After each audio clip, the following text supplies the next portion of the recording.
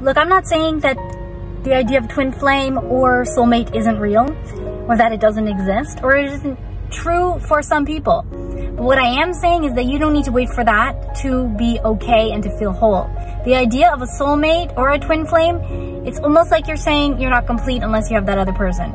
You can be 100% complete alone, by yourself, just you, yourself, and me, myself, and I'll say it that way. I think that there's somebody out there for everyone, and multiple people out there for everyone. And I don't mean multiple people at the same time. I mean, if it doesn't work out with one, there's always another.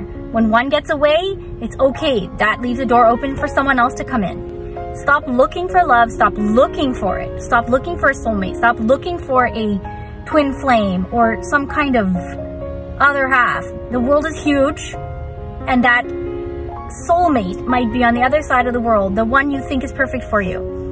Keep in mind also that a soulmate or a twin flame isn't always the most positive experience. It can be very demanding and challenging and stressful. It can be scary, and it can be anger provoking.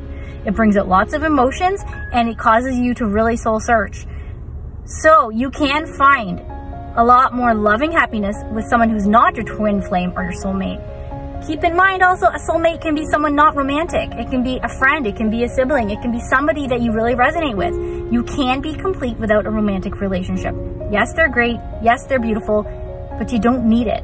And people on Valentine's Day feel really lonely and sad, and you never need to feel that way. Lots of love and light to all of you. Happy Valentine's Day.